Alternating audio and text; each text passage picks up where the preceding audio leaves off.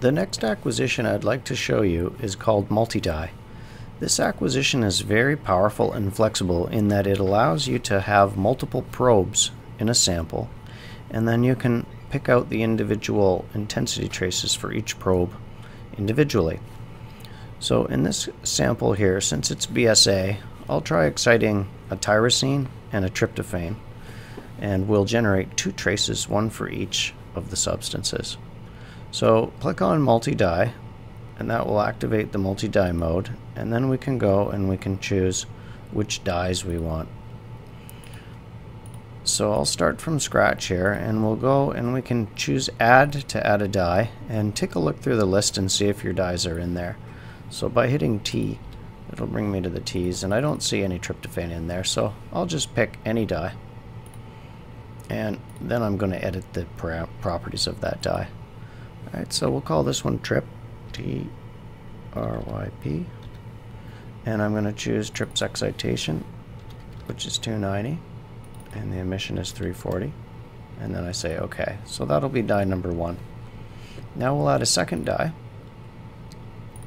and I'll edit the properties of this dye, and we'll call this one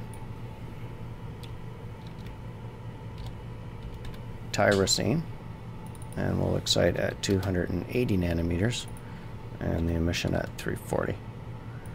So now we have our two dyes, and we can keep on adding more and more dyes depending on how many we have.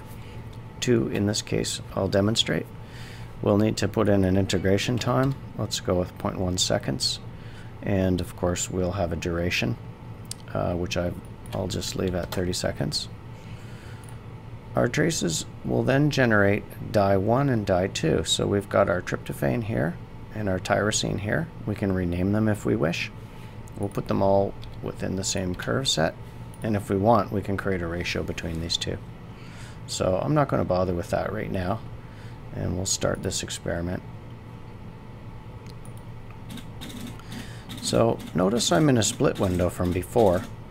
The window controls are over here on the left side. If I want to just show a single window, I click up here into one graph mode.